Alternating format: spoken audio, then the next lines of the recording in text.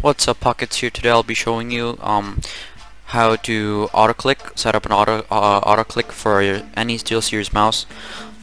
Step 1 is to download the SteelSeries software itself. You download the official one, and then once you install it and everything, configure everything, you go on the bottom right. It should be open automatically, and it should be there. For me, it's here. Yeah, same thing. Just open here.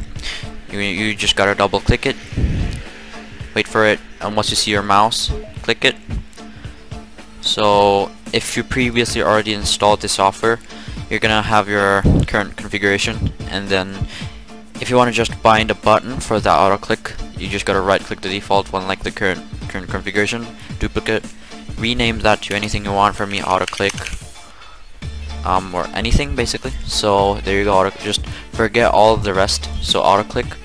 So you have two configurations. You can choose between both of these. This is your default, this is your auto click one. Your previous configuration will still be here, so it's exactly the same, so don't worry about it. So you have a few different buttons here. Button 6, 5, 4, 7, even 3.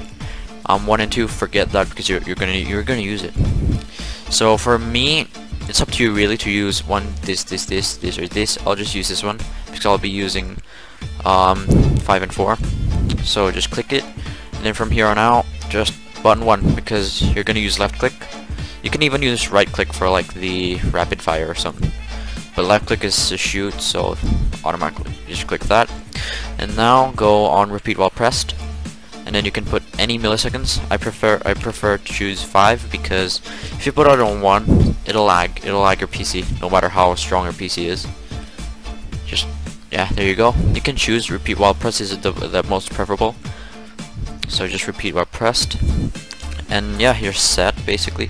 So you can now save. Let's check out Notepad.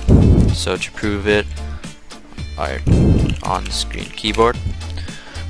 So you just gotta hold that button 6. Yeah, there you go. Hold that button 6. Just keep holding that button, and you're set basically.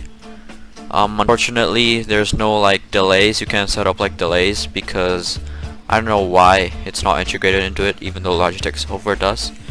So yeah, this will work with, well, basically anything. And there's a few games out there that doesn't really, they like detect auto click and stuff, but most games don't, so don't worry about it. So yeah, this is it. Thank you for watching. Hope this helps you. See ya.